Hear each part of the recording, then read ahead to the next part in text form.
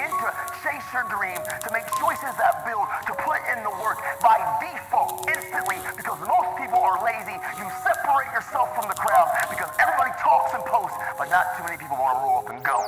A lot of times we go on to college or we go on to the next chapter and we're only seeking gains. We're only trying to find out what we can get. And you'll kind of be set in this mold, and then you're going to turn around in 10 years and you're going to hate where you're at in life because it's not your passion and it's not your purpose. You only pursued profits. At the end of the day, everything that you've been through, I just need to challenge you, like, to do it afraid. Color your picture, because broken crowns color just as beautiful as brand new. Perfection holds you back. You won't be perfect. You will make mistakes. But I promise you this, you're never going to know if you can sink or if you can swim unless you jump into figure out your why. You need to take time to figure out what you're passionate about. Because if you pursue your passion, I promise, passion and purpose will always produce gains. I can slow down and make choices that build and don't destroy. I can make choices that grow and don't tear down. I can learn to feed positivity and starve negativity, man. Great things happen. I don't pursue profits.